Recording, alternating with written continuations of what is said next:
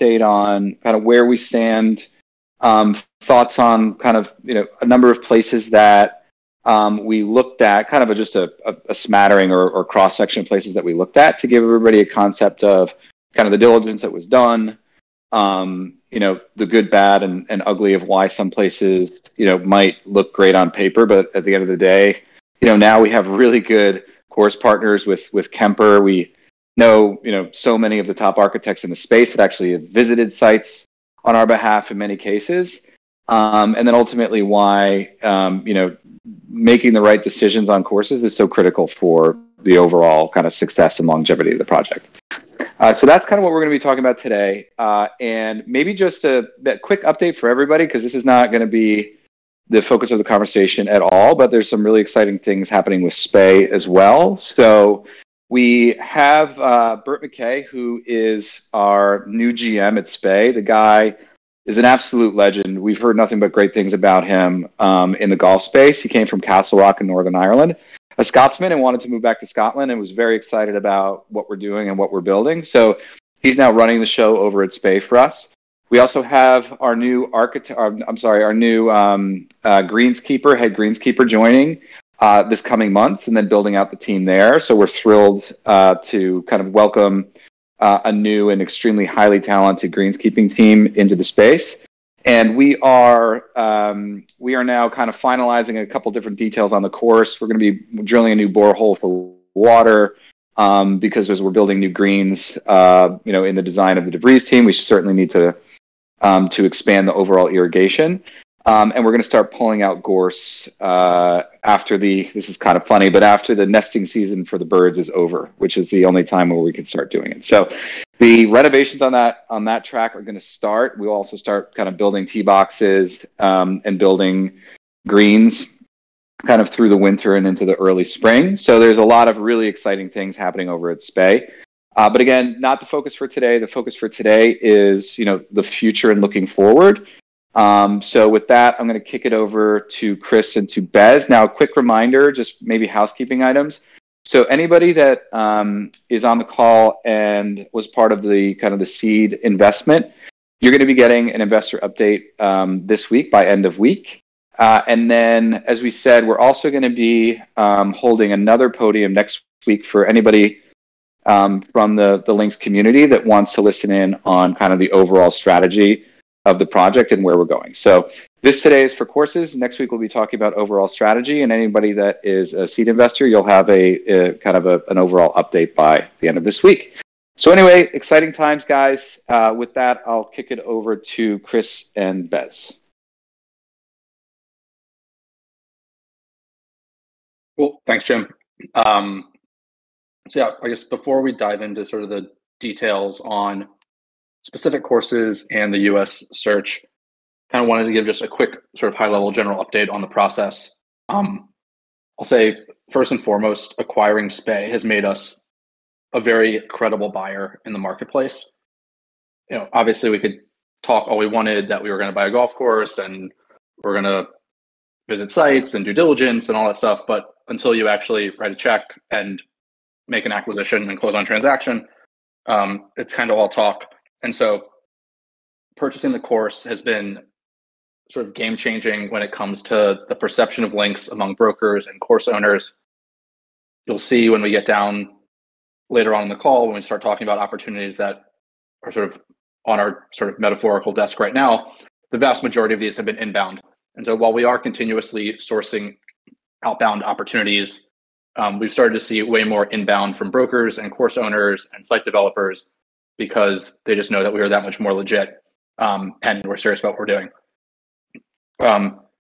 Obviously, as we said before, the US course search is continuing at sort of full speed.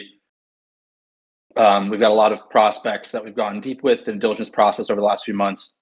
And so there have been fewer updates just because we haven't gone as deep with these guys. They've been more superficial sort of reviews.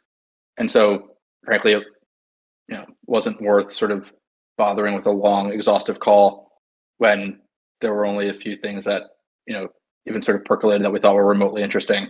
But going forward, we're going to aim to communicate out more details more regularly. almost regardless of whether we start to go deep on certain projects or certain opportunities. As Jim mentioned, we are extremely engaged with a great group of architects. Virtually every architect that you could name in the world of golf today that actually is building something of significance or redesigning, renovating, significant golf courses, top 100 golf courses, is someone that responds to our text messages, answers our phone calls, gets back to us virtually immediately, has opened their sort of Rolodex to us. I think we've mentioned this before, but if not, like Chris Haspel, who's our agronomist at SPAY, who is currently literally sitting on a, not currently right now, not at this instant at 1 a.m. Scottish time, but virtually on a daily basis is sitting on a dozer shaping the new Tom Doak course at Cabot Highlands.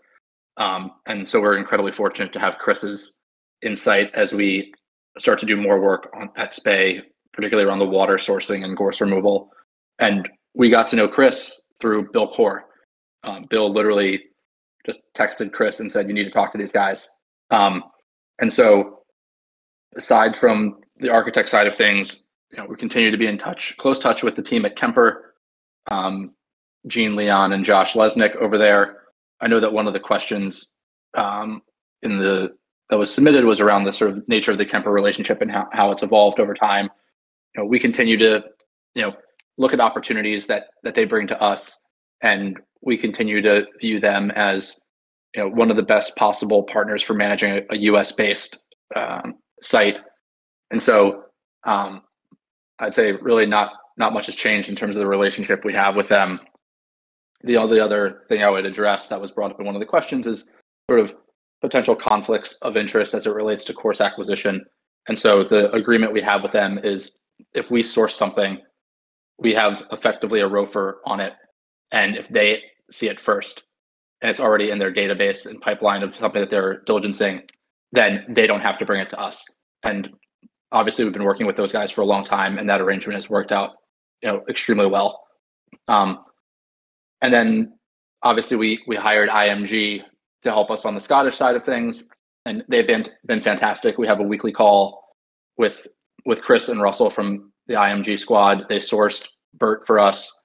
They've been instrumental on engaging with vendors and contractors and suppliers on the other side of the pond until we had someone on the ground. And even now with Bert in place, they continue to be extremely helpful and complementary to the work that he's doing. So that's been money extremely well spent, and they were eminently affordable and reasonable.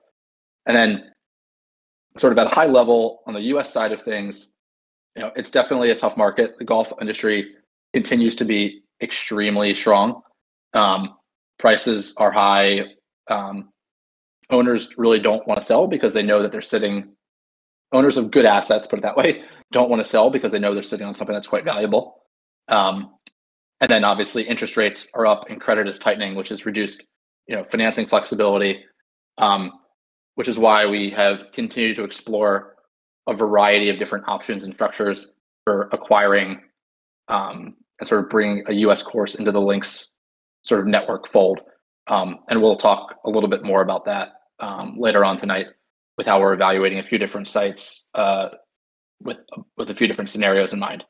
So yeah, we're with that. I'm going to turn it over to Chris to sort of set the table for the remainder of the call, and then we'll dive in from there. Yeah. So what we'll plan to do tonight, we're going to go through basically a bunch of opportunities that we have, looked at in some form or fashion throughout the past number of months and ultimately turned down. So, we've got some requests along those lines. So wanted to share some more detail there and, dig in on the reasoning, what we're looking at, give people a flavor of that. And then, after that, we'll go into some detail on kind of courses that are under current consideration or, we're in the middle of diligence or, kind of in the thick of things.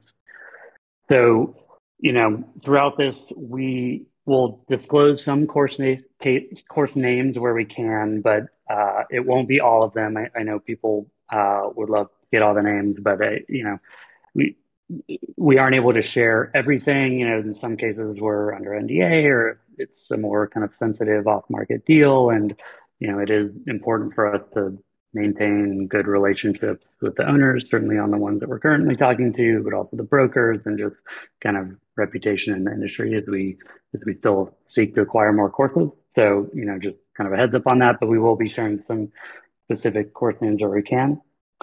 And yeah, and I think just also as kind of a broader reminder. So, as we go through some of these examples, or, as we think about how we're guiding our search more broadly, kind of one of the main data points we're using is the ranked choice vote we did last year, where we asked for the community's input on, what attributes are most important, less important, so on and so forth. So, we'll probably reference that a bit tonight. But by and large, right, the top priority, the top attribute that came out of that was a high quality course, or at minimum a high upside course, something that has the either currently or has the potential to be kind of top 100 quality at least. So that has been, kind of a guiding point, a North Star, if you will, as we go through that. Obviously, we'll go through, many of these examples, but, it's not possible to hit like every single criteria that's on that list that we voted on. And, it's all about trade-offs as we look at a lot of these things. But, we'll go through some of the reasoning and, pluses and minuses of the ones that we've looked at or are looking at.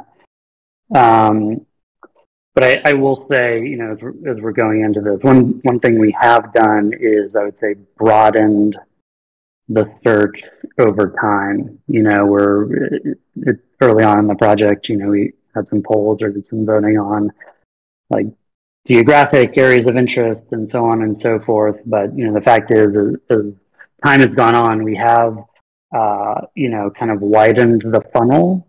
At this point, I would say, we want to look at really any potentially attractive opportunity in the U.S., right? So that means we've looked at courses, every geography, public, private, semi-private, all different, structures, ownership structures, and so on and so forth. So I think, Bez was talking about the process in general. That is something that's kind of, I would say, changed over time. And, at this point, we're all about kind of looking at everything that we can. And then maybe one last plug before we jump in. So, we've mentioned this before on calls, but one of the kind of most important things to our course prospect funnel is getting to see off-market deals, off-market courses that are interested in selling or, potentially willing to sell, but aren't, just listing on a real estate website or LoopNet or wherever. So, we continually ask for input, but, this is where the community can be really helpful. If you, have leads, have ideas, please don't hesitate to reach out to me, to Bez. We're always looking for more leads. We're interested in tracking down anything we can. So just a reminder, to please don't hesitate to reach out, whether that's directly to us. There's a course prospect form in the Discord, which, Coop can probably share the link to as well. But we're always looking for more of that. Okay, so enough table setting. I'll pass it back to Bez first, and then we're going to start off with a review of some of the opportunities we've looked at and why they haven't made the cut.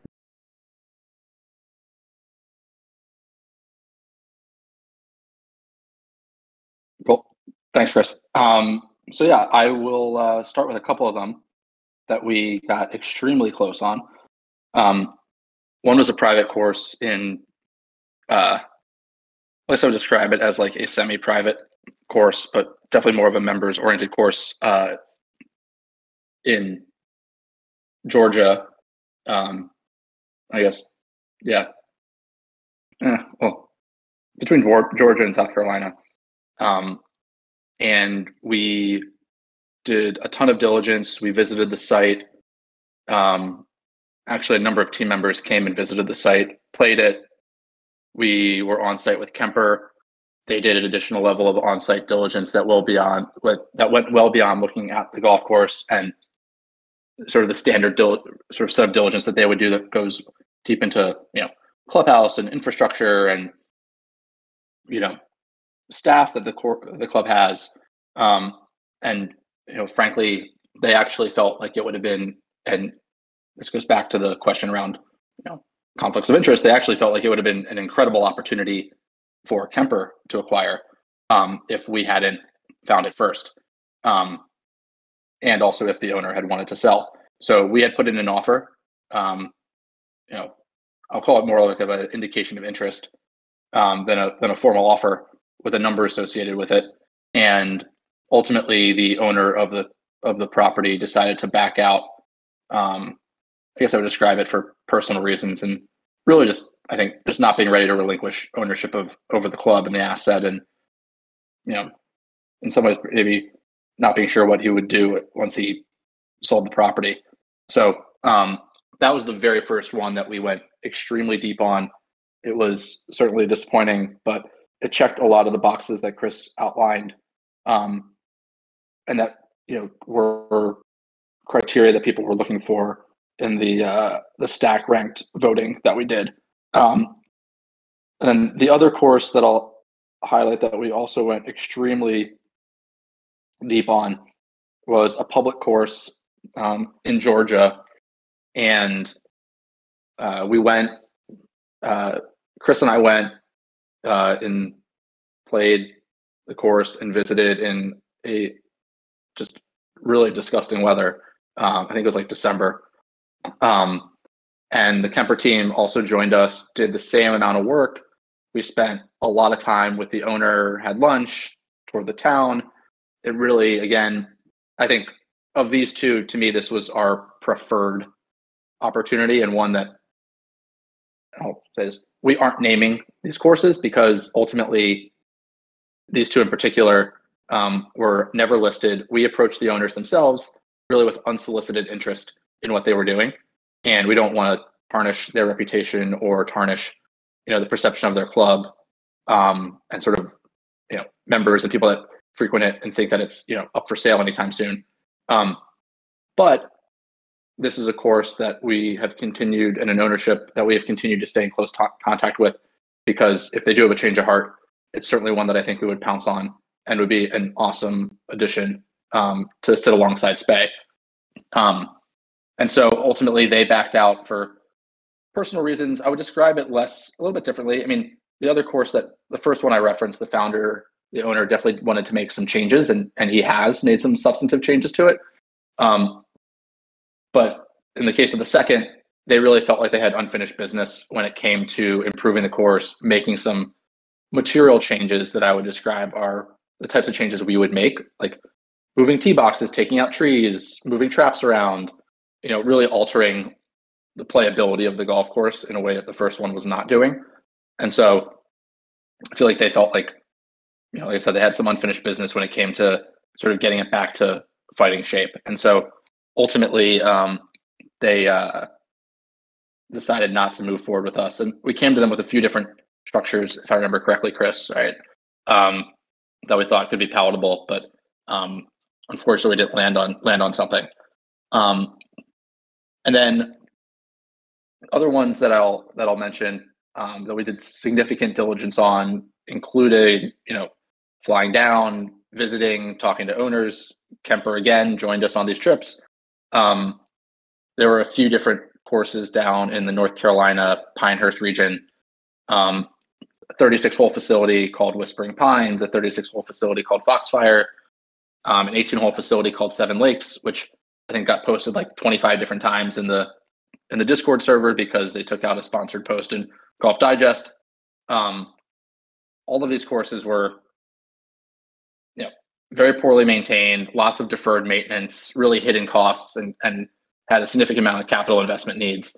And so the idea of sinking $2 to $3 million literally into the ground to improve, drainage and improve irrigation before you even start to, improve the portions of the golf course that you can actually see was just something that we were not going to undertake.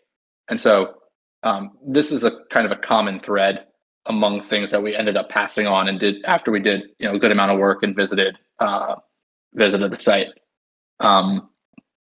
Chris, do you want to take the next few? Yeah, absolutely. So yeah, there's a whole cluster of courses in North Carolina, as mentioned. We'll run through some of the more recent ones that we've looked at and passed on, ultimately as well more recently.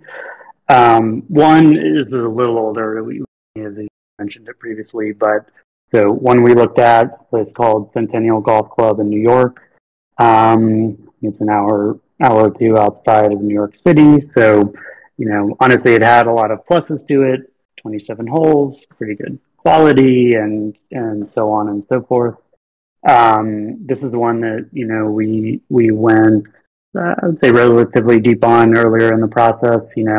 A number of us visited and met with the owners and so on. But this is kind of another common thread here, that the kind of deal or potential deal was a little more complicated and had a lot of contingencies to it, that made it ultimately kind of, I guess, very risky, and also kind of hidden costs in the deal. For this one in particular, there's a adjacent piece of land, or kind of a portion of the property, that was actually under a kind of provisional or contingent development deal that was currently in limbo with licensing.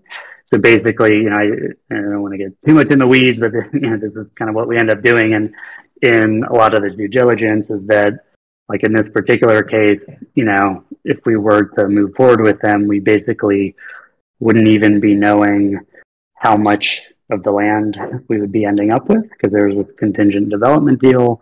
And, that would actually have significant impact on the course. It would cut into, I think, one or two of the holes, impact on the clubhouse, so on and so forth. So, long story short on that one, it's one of those that, looked really interesting on paper. We dove in on it, but, the kind of details of the deal made it, much less kind of palatable or risky, certainly at the time. And, again, we kind of keep in touch with all these folks, and things can change in the future, but, that was kind of the situation there. Another one in New York has been, I think, thrown around in the chats a few times as well, a course called Summers National. This is one that, I think it's like reasonable price, right? It's been thrown around as something that's in the chats kind of, well, this could be very achievable. We could afford this kind of thing. But, we did, we discussed this with the broker, who's managing the listing.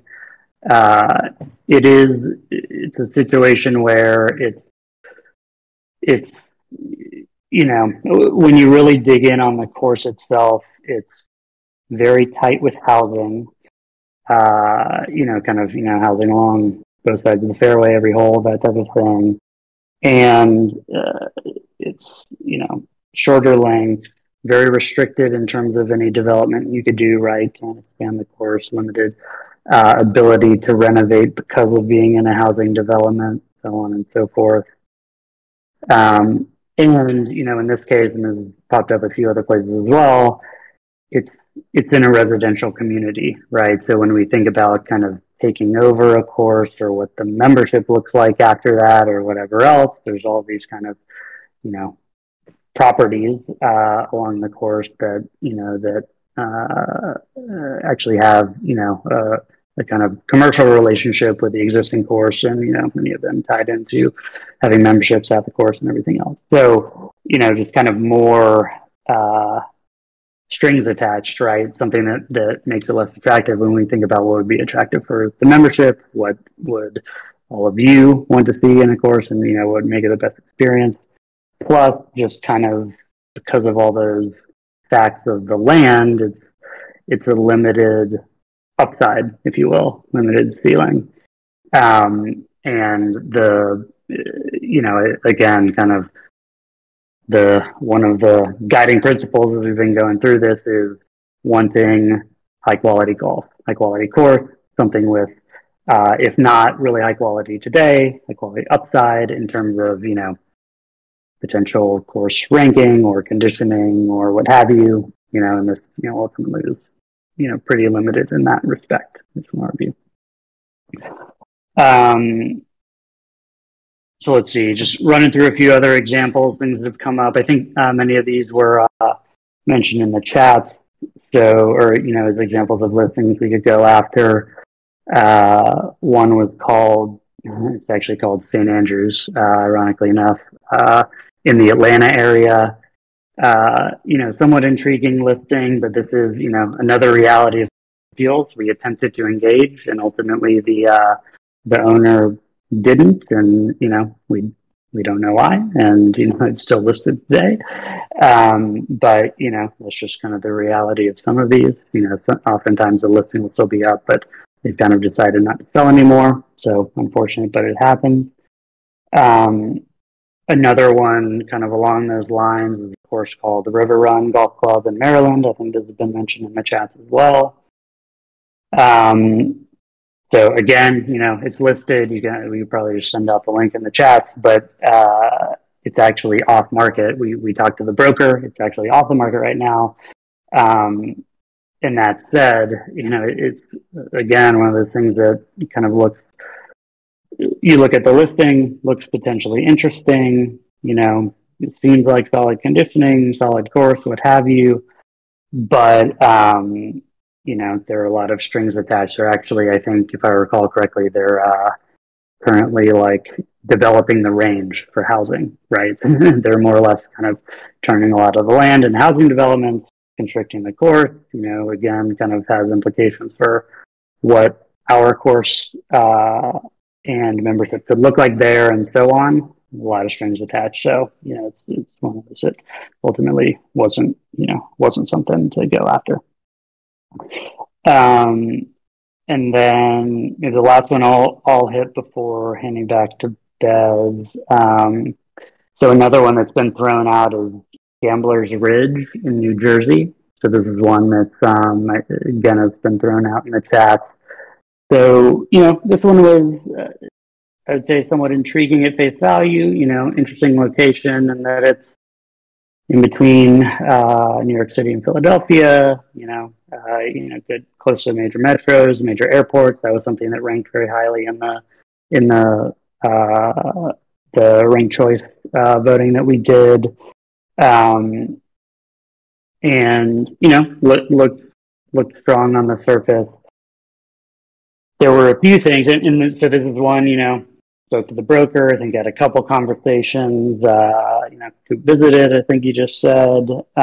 So we went a little deeper on this one, but there were a few things that ultimately had us decide to pass.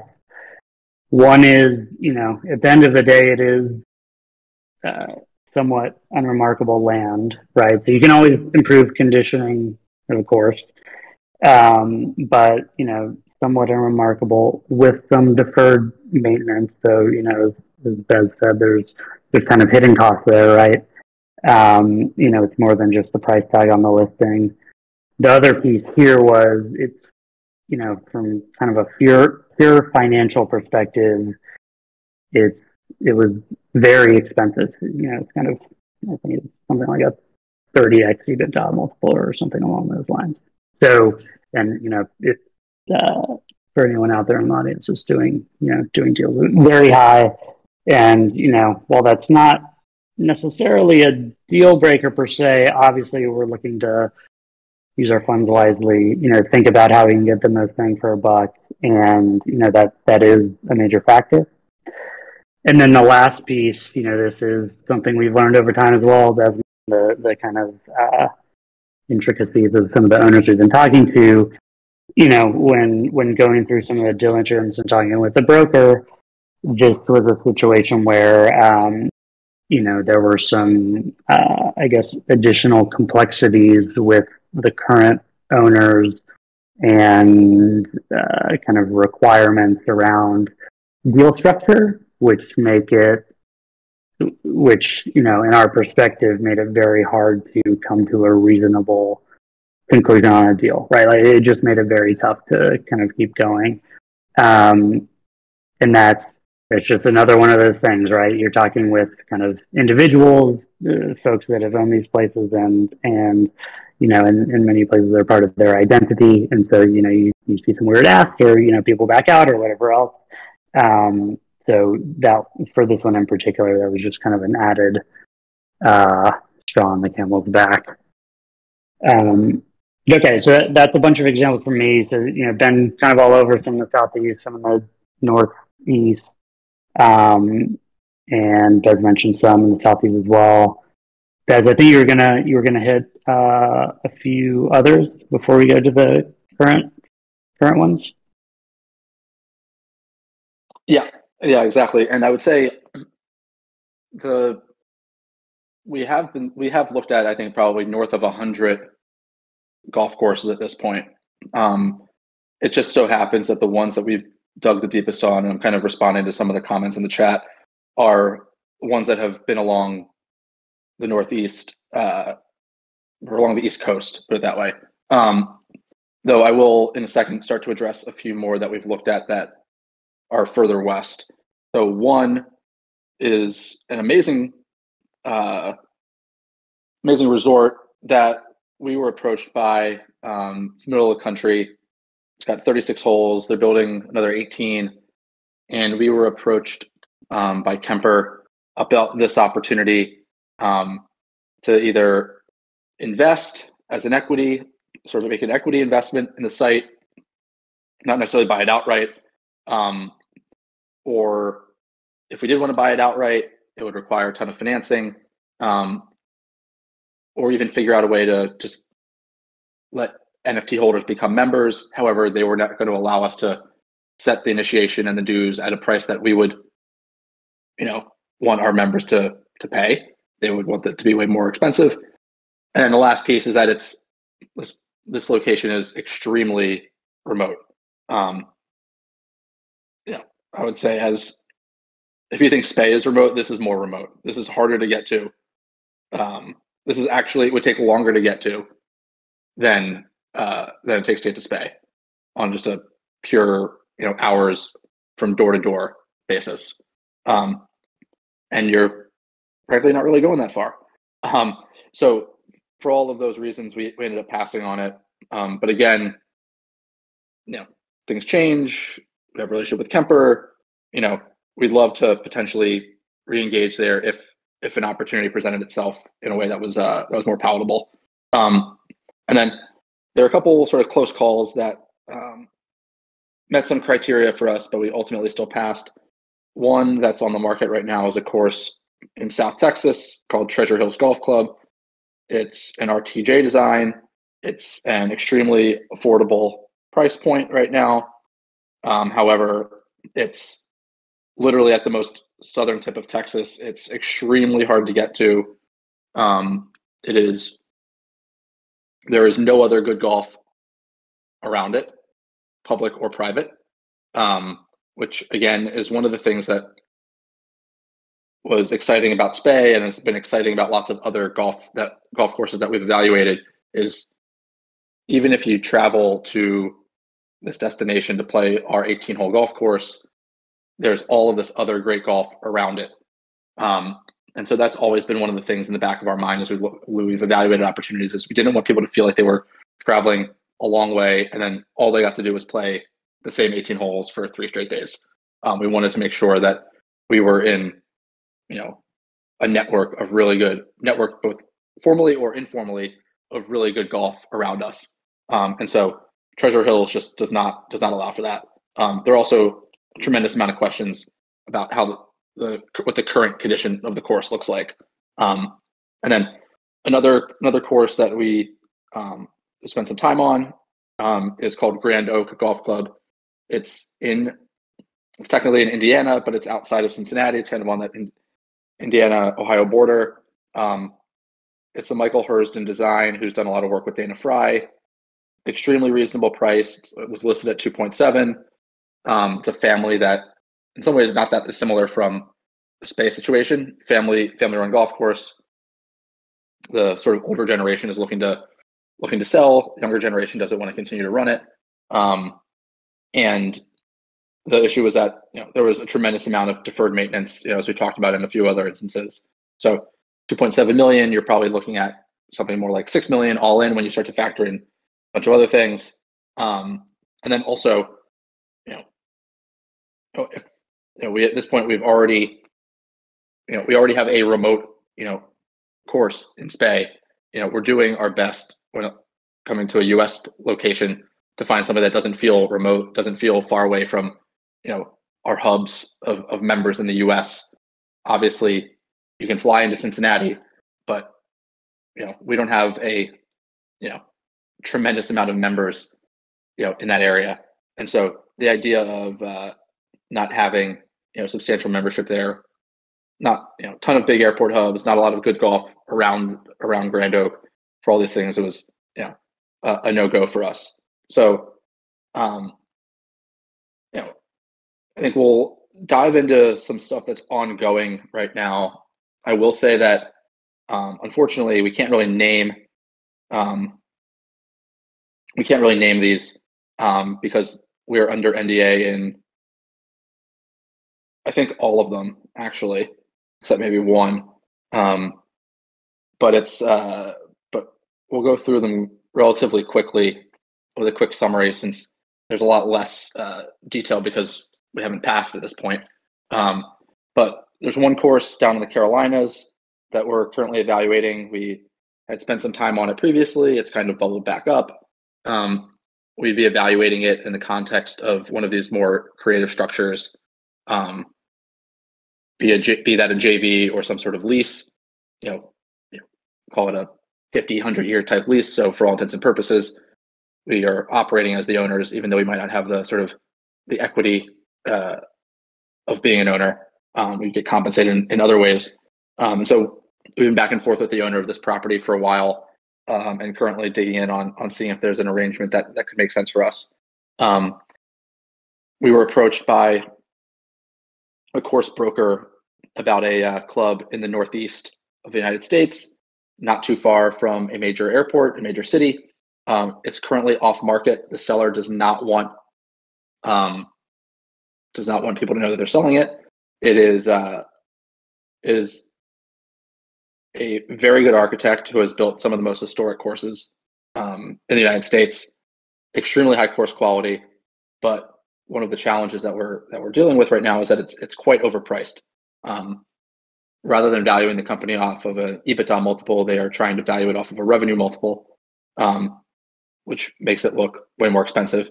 And so we're now talking to some partners about figuring out if there's a workable financing or JV setup that could slot in here.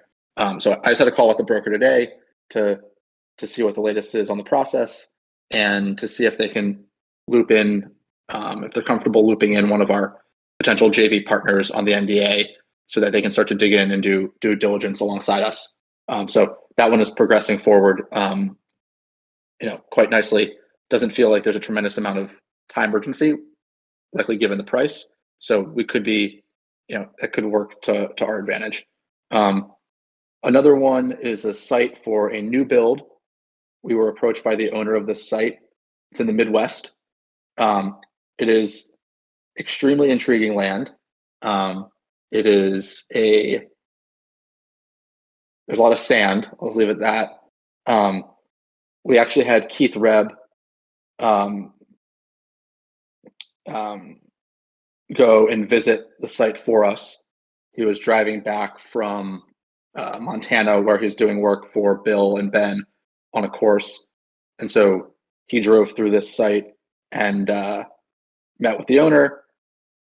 I spoke to him a couple different times to debrief the meeting he had. He sent me a bunch of photos and videos he took on the site. And long story short, he believes that it would take a significant amount of time before the site is actually playable. Call it 3 to 5 years. So he thinks it's at least a year of work before you even start to feel like the site is like ready for golf. I don't mean like playing golf. I mean like ready to like build a golf course.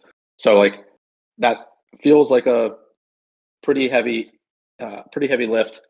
And also not only is it time intensive, would be extremely capital intensive. So without a financing partner there and someone who is tremendously patient and a membership that is tremendously patient, didn't really feel like that was an opportunity for us. That being said, we're going to keep an eye on that. You never know how things evolve in the future. And obviously, we continue to tap our architect connections and relationships for, helping us save time and money on diligence, right? We didn't have to fly out to this place. We were able to leverage Keith, who was going through there and take a look for us. Here's another one we've talked a lot about. It's out in the Pacific Northwest. It would be a potential new build. We've looked at it. Like I said, we've looked at it for a long time. It's technically still under consideration, but still a lot of work that needs to get done. And after we did a bunch of digging on it, it would be an extremely large investment for us if we wanted to own it exclusively. So again, this would require some sort of JV, some sort of financing, not dissimilar from this Midwest new build opportunity. And so ultimately, these are, one, it's a testament to how people think about links, how people think, how people think about sort of the opportunity that we have in front of us. So anyway, I'd say we continue to keep these top of mind, but these are opportunities that we probably are going to, leave on the back burner and try and look for something that is more eminently playable.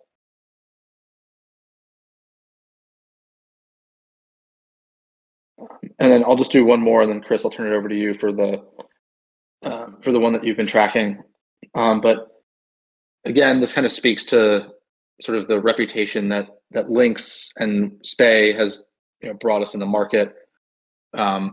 We received inbound interest from Ben Cohen-Dor, who started Cabot. Ben reached out to the team at CDP because he was intrigued by the acquisition at SPAY. He was particularly sort of intrigued at and sort of impressed, his words, at the acquisition and how strategic it was and how much made a ton of sense for what we were doing. And so the CDP team put us in touch. We had a call. Jim and I had breakfast with Ben in New York, I guess maybe a week or 2 weeks ago.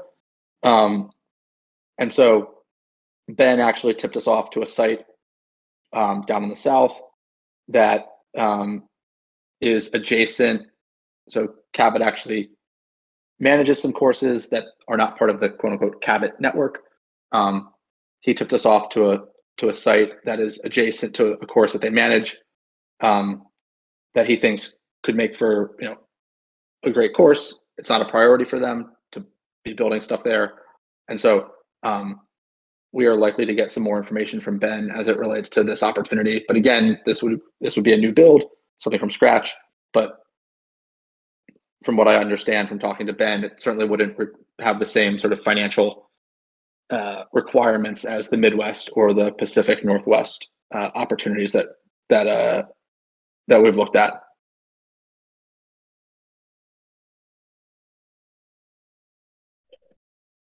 Cool. I'll mention one more here. Hopefully I don't get thrown off stage for mentioning this because it's not in the U.S. but it just came across our desks, if you will. There's actually potential opportunity in the Caribbean, interestingly enough. So again, kind of wasn't kind of in the core areas that we were looking at, anything like that. But that said, pretty intriguing. Is the course that's kind of in the top 20 or so courses in Latin America, right? Like it's very solid, name brand architect, that you would recognize if we mention it. I don't want to dox a course at this point. But, at the end of the day, very high quality golf, right? That's kind of a newer one that we're still just in the early stages of digging in on, but seems worth mentioning. Again, downside obviously is not in the U.S., but is kind of I guess diversified geographically, at least from the course in Scotland. So we're gonna dig in a little bit, see what we learn, see what it at least has to bring to the table. A little outside of the bounds for our U.S. course update, but figured it was worth mentioning. So yeah, I think that sums up what the examples that we're planning to run through. You can see there is a pretty wide variety, right? Both geographically, we're talking some Southeast, some Northeast, some Midwest, some West Coast, or Pacific Northwest, and Caribbean even, and everything from new build to private course to public course, and everything in between. So there has been a lot of variety. I will say, give us your feedback. I'm sure you will in the chats and everything else. But we're kind of digging in all these. We'd love to know where people's heads are at, and obviously we're trying to use the community feedback from our votes and everything else as something that's guiding us through this process. So please continue to do that. The other thing I think is worth noting, maybe just spending a second on here, is just kind of a summary of like where we are, what we've learned, and I guess kind of how we're viewing the process, right? Like, I do think at the end of the day, we're ultimately, I think we're trying to optimize for the feedback we've gotten from the community. At some point, that really boils down to trying to get a high quality golf course at a, within our financial constraints, and not just, buy any course that's out there just because it's cheap and we could have it, right? That's kind of what we take away from, the vote that was done last year, and, many of the comments that we hear in the chats. So, I think that is kind of the tension that, we're trying to look for, how can something that fits all of this. And, that does pull many of these, listings or prospects that we've been through today. Again, kind of tell us what you think on if we've overcorrected on some of the examples that we've given here or whatever else. But, that is by and large what we're trying to for, right? What everyone has told us is kind of the most important thing: high quality golf, high upside, kind of, ability to get something that is really special. And, the other kind of takeaway is probably evident, hopefully evident from all the examples we're going through, is that, they're ultimately, we've run through so many courses at this point. There's so many out there that are, they're listed. You see them at a certain price on a listing. So you say, oh, that would be easy to, but the reality is we dig in on many of these, there's either a lot of hidden costs in there that make it, kind of a higher real price tag, and or a lot of things attached, which make it, as we dig in, a much less attractive deal, or not feasible, or hard to kind of really go after once we learn a little more. So, if that wasn't the case, obviously we're going for it. We're trying to find something that isn't hindered by all those things, but that is the reality of a lot of these as we dig in. So, we're out there searching a lot of these opportunities. We want people to share more with us so that we can have more in the funnel. There are great opportunities out there. We know this. Bebe came across our desk, and, thought it was great. Community voted on it, saying it was great, and we jumped on it, right? Like, there are those gems that we can find and we can go get. But at this point, it's just a matter of, keeping our nose to the grindstone, or ear to the grindstone, and finding those ones that can be really special. Okay, so I think that's it from me. Bez, Well, we kind of already did a stay update. I know we were talking about doing some of that at the end, but Jim hit some of that up front. Do we maybe want to hit some of the questions that were submitted? I think we hit many of them. But Des, did you have anything to add?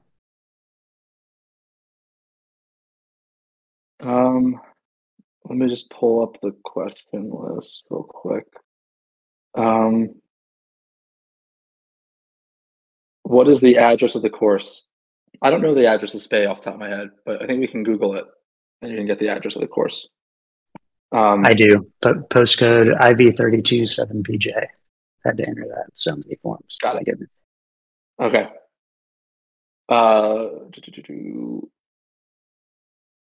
I talked about Kemper. We talked about number of courses we attempted to purchase. We talked about Pacific Northwest. What lessons have we learned from SPAY? I mean, I think, the SPAY acquisition has taught us, I think, a lot. I think, frankly, the SPAY acquisition is kind of spoiled us because there aren't a lot of golf courses in the United States that are going to be, that price, that are going to have that quality of site.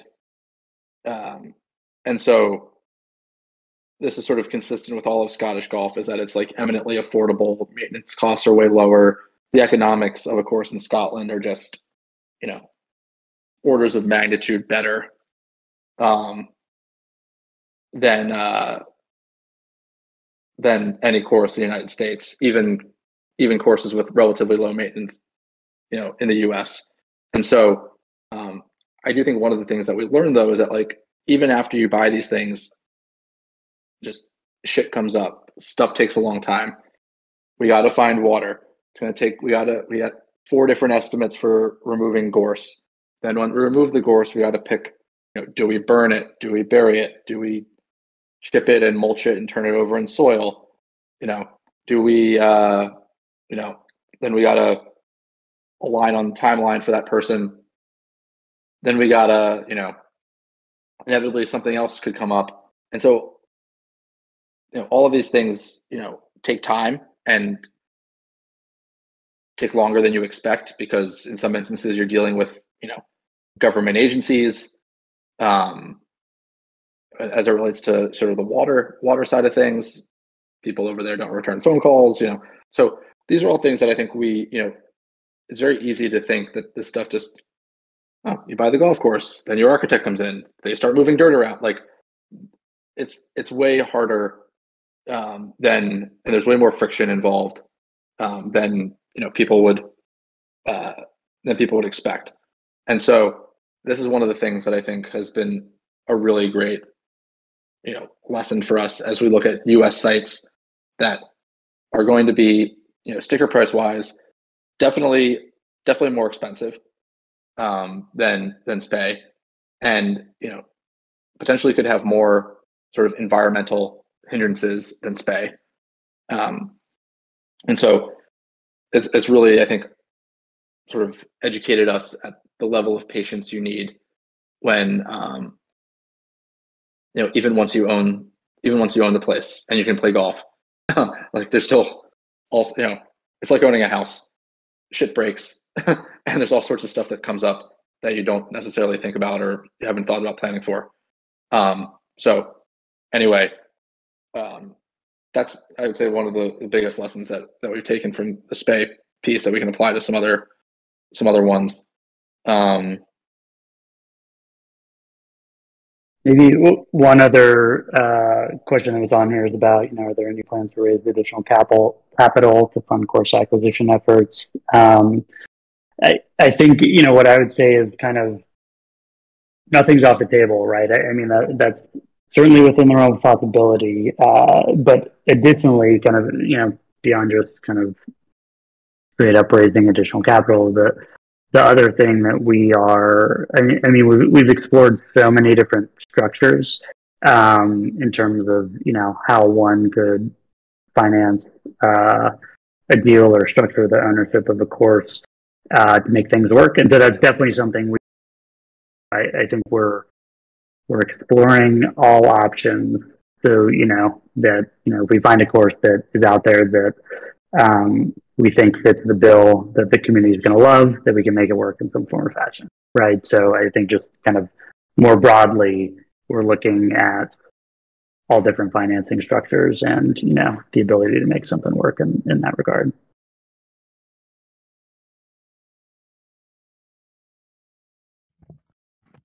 I think we've one question is like, what in your eyes would be a perfect course for us? Honestly, Spey is like a perfect course for us. I mean, location aside, but like, I think it's worth sort of speaking to like why it was such an awesome acquisition. Obviously, 88, almost 89% of people of votes were in favor of putting forth an effort or a bid to acquire Spey. So there was obviously extremely strong support for doing so. But I think one of the things that makes it such a awesome first, an awesome purchase was that it is so unique and so compelling. You're not going to find, as a potential sort of opportunity, like it's unlikely that something like this is going to come on the market maybe ever again, let alone, certainly not anytime soon. And so, the fact that we were able to buy a true links golf course where you can see 12 holes, or you can see the water from 12 different holes on the golf course, that has such, unique topography that stands out from virtually every other golf course along that coast of Scotland, is certainly, one of the things that has made links sort of an incredibly valuable, incredible buyer in the market, and has brought us a lot of credibility, and I think has served as a really great sort of marketing engine for us. And so, as we said before, purchasing Spey has had negligible, Coop is saying this, basically zero impact on U.S. course purchases. Like I said last night or 2 days ago in the Discord, I'm losing track of time because of all of the conversation that has transpired over the last 48 hours. But if we hadn't purchased Spey, we would still not own a golf course. And that is, that's just a fact. And so I think all of us can be extremely, extremely grateful that we were able to pull off the acquisition that we did. Obviously, we had an extremely strong event in July that a lot of members went to. And then,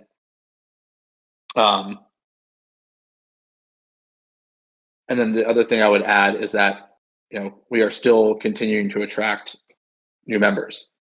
So to those NFT holders who have not initiated at Spey, the course is going to be incredible. The reversible routing is basically almost fully complete. I believe we may have dropped one of the latest versions in the Spey Bay members chat. And I think overall, and the sort of generic, overall NFT holders members chat.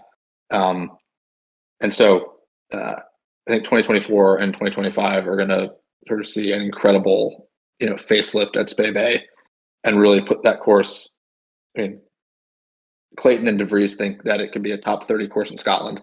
And if you look at the top 30 courses in Scotland, it would be amongst some pretty incredible company. So I think it's well worth taking a look on the membership side of things for those who haven't initiated. Not to mention all the other perks and benefits that come with being a member at a Scottish course that we've been able to tee up over there. So anyway, that's a Spey plug on the back end of this US course acquisition call. But I think that covers all of the questions, right? And it covers it. We got one more from Biho Show that we had. Okay. Generally, like, the Kemper Sports relationship, I know we've been talking to them deeply when it comes to course sourcing and kind of that whole aspect. They've been very helpful on that. In terms of generalized member benefits, right? Something we do a lot here. Is there anything on the Kemper side, right, that is on the table for Links members as a benefit? We have spoken to those guys about this. Part of it is contingent upon them managing a course for us. The other, just bluntly, virtually all of their courses are public. They don't really manage any private clubs. So the idea of getting reciprocity is not a thing. And I think everyone really, I think when everyone thinks of Kemper, they think, oh, Sand Valley, Bandon, Streamsong, which yes, they do manage those resorts, they manage those properties, but they're not going to give our members special privileges there because they don't need to. Those courses are booked out 12 to 18 months in advance.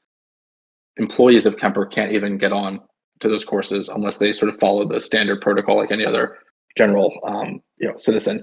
So we unfortunately there isn't really a major reciprocity opportunity on the Kemper front. Awesome. Great points there. Thank you guys so much for answering all these questions, coming in with all these details. Yeah, super good call. Lots of detail there, and I'm sure that not only are awesome attendees here, very active in the chats. I appreciate you all. But as we post the recording, we'll have lots of conversations about these things we've looked at, things that we're currently looking at, and have this conversation continue as we move forward. Make sure you RSVP for the call next week. Going to be a fun one. Lots more details coming your way. And yeah, as you can see, the ball is still rolling. Tons and tons of stuff on the table. And yeah, thanks again so much to Bez and C. Bruce for all the hard work, and Jim as well, with leveraging these relationships, hitting the emails and the text messages with all of these folks, and really digging. And of course, thank you to you guys, the community, for submitting all your course options and ideas, recommendations, and opportunities. Keep those coming. They help us so much with the flow. And part of this is speed, right? The market's hot right now, and getting first look at something makes a big difference. So keep hitting that course submission form. And for Angle, I'll say hopefully we can find something in Smashville or Philly or the Pacific Northwest, above the 40th parallel, or close to all of us, or easily accessible, that we can get some great Goffle in. But yeah, appreciate you all very much. With that, we can call it a night. See y'all in the chats.